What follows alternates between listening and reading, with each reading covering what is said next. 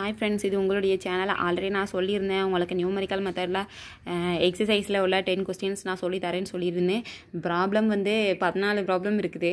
So நான் 10 question சொல்லித்தரேன். மற்ற 4 கொஸ்டின்ஸை வந்து நான் வந்து சும்மா ரிவைவ் மட்டும் பண்ணி சொல்கிறேன், மேலோட்டமாக சொல்கிறேன், நீங்கள் பார்த்துக்கோங்க. இன்றைக்கி ஃபஸ்ட்டில் உள்ள கொஸ்டின்லேருந்து பார்க்கலாம். எக்ஸசைஸ்லேருந்து நான் விறுவிறுன்னு சொல்கிறேன், நீங்கள் புரிஞ்சுக்கோங்க. Solve the following difference equations இந்த கொஸ்டின் கொடுத்துருக்காங்க. அந்த கொஸ்டினை வந்து நான் கிவனாக எடுத்து எழுதிக்கிடுறேன்.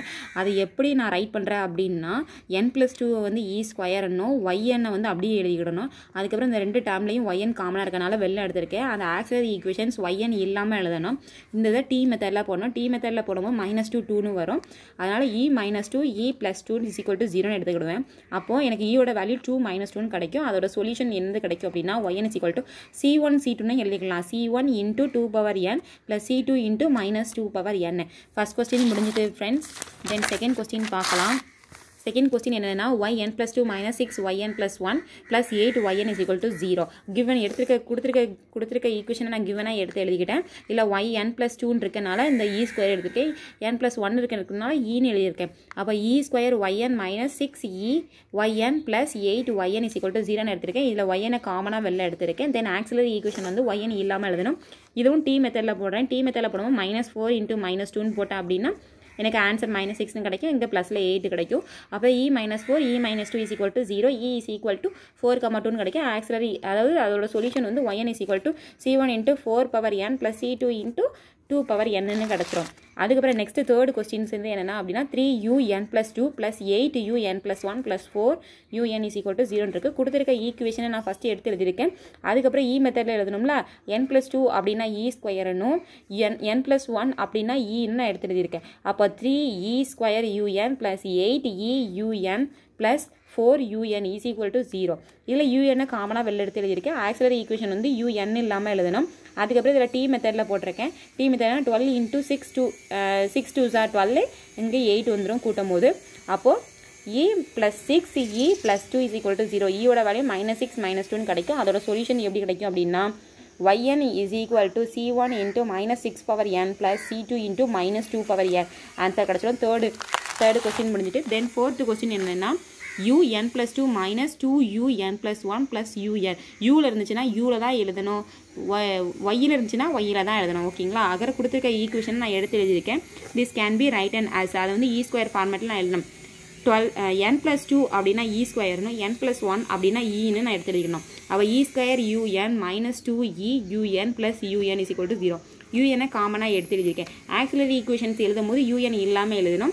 தென் இது டி மெத்தடில் போனோம். டி மெத்தடில் போனோம் -1 × -1 அப்படின்னா இங்கே கீழே ஆட் பண்ணும்போது -2 வந்துடும். மேலே வந்து மைனஸ் ப்ளஸ் ஆகி 1 வந்துடும். அப்போ e - 1 e - 1 = 0. ஈயோட வேல்யூ 1 கிடைக்கும். தி சொல்யூஷன் இஸ் un = இதில் வந்து u தான் கொடுத்துருக்காங்க, அதனால தான் நான் un கண்டுபிடிச்சிருக்கேன். un = இந்த ரெண்டு டேமும் ஒரே மாதிரி இருக்கனால c1 + c2x × 1n எடுத்து எழுதியிருக்கேன்.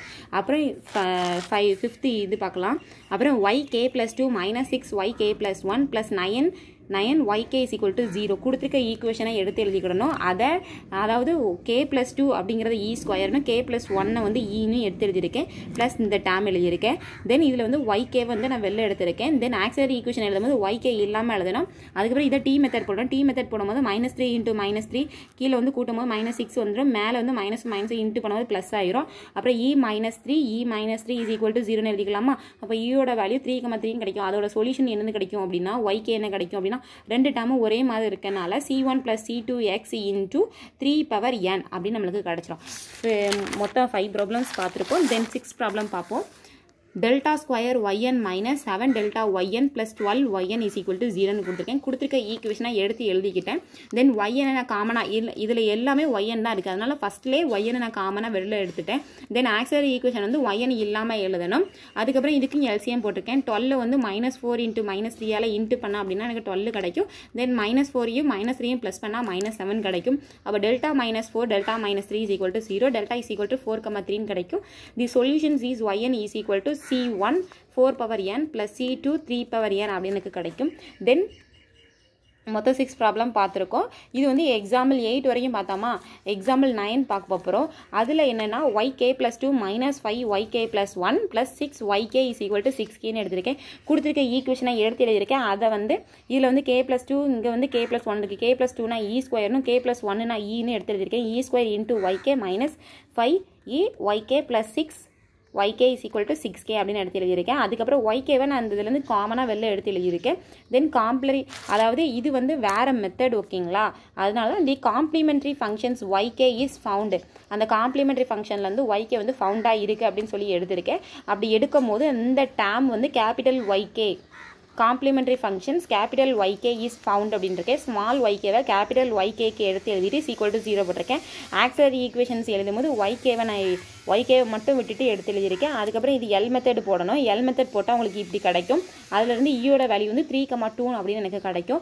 அப்போ கேபிட்டல் yk வந்து எனக்கு இந்த டேமாக கிடைக்கும். அதுக்கப்புறம் காம்ப்ளிமெண்ட்ரி பார்த்தீங்கன்னா காம்ப்ளிமெண்ட்ரி மாதிரியே பர்டிகல் ஃபங்க்ஷனும் நான் இது பண்ணணும். அப்போ அந்த பர்டிகல் functions uk is found such that அப்போ uk-க்கு போடும் போது uk இஸ் ஈக்குவல் டு அதாவது இதில் என்ன இருக்குது yk இருக்கா yk இருக்க இடத்துல ukன்னு போட்டுருக்கேன். uk இன்ட்டு இந்த dam is equal to 6k அப்படின்னு போட்டிருக்கேன். அதுக்கப்புறம் uk வந்து இதுலேருந்து நான் கண்டுபிடிக்கிறேன்.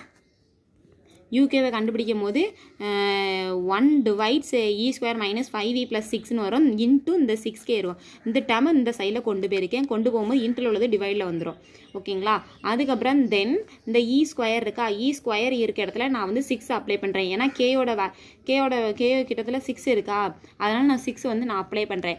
க்கு பதிலாக 6 நான் அப்ளை பண்ணியிருக்கேன். அப்ளை பண்ணும்போது எனக்கு இப்படி வேல்யூ கிடைக்கும். அதே மாதிரி எனக்கு வந்து 12 ஆன்சர் கிடைக்கும். அதுக்கப்புறம் 6k பவர் -1 divides 2 இது எப்படி கிடச்சுன்னா 6ஆல் 12 கேன்சல் பண்ணால் 2ன்னு கிடைக்குமா. k இருக்குதா அந்த kல வந்து k - 1ன்ட்டு நான் இது பண்ணணும். ஏன்னா 6kக்கு முன்னோடி உள்ளது வந்து என்னென்னா 6k - 1 ஓகேங்களா. அந்த மெத்தடில் தான் நான் கேன்சல் பண்ணியிருக்கேன். அதுக்கப்புறம் தி complimentary solutions is given by அப்படின்னு போட்டு yk is equal to capital yk plus uk. அதாவது காம்ப்ளிமெண்ட்ரி ஃபங்க்ஷனையும் பர்டிகல் ஃபங்க்ஷன்ஸையும் ஆட் பண்ணணும். ஆட் பண்ணால் தான் இந்த yk நம்மளுக்கு கிடைக்கும் ஓகேங்களா. இந்த டேம்லேருந்து உங்களுக்கு புரிஞ்சிருக்கும்.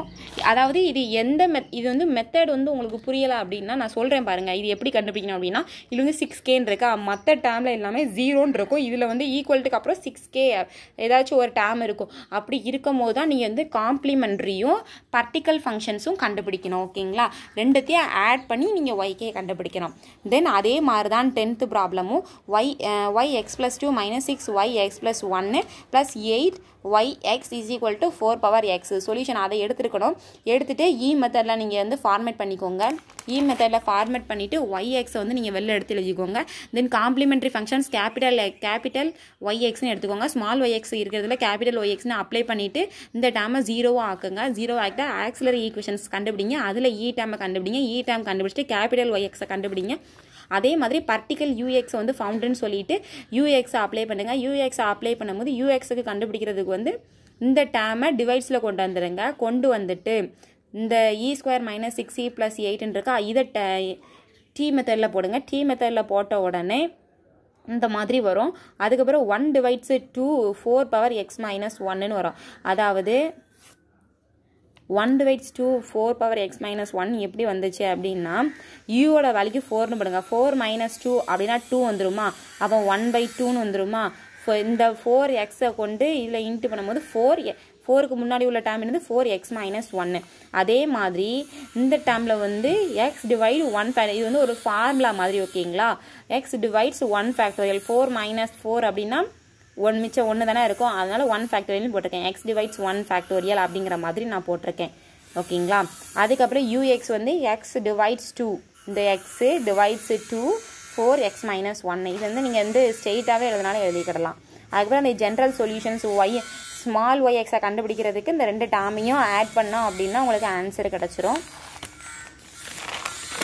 அப்புறம் 10 கொஸ்டின்ஸ் பார்த்தாச்சு. மிச்சம் 11 12 13 14 இந்த டேம்ஸை வந்து நான் உங்களுக்கு வந்து ஒன்ஸ் மோர் சொல்லி தாரேன் உங்களுக்காக.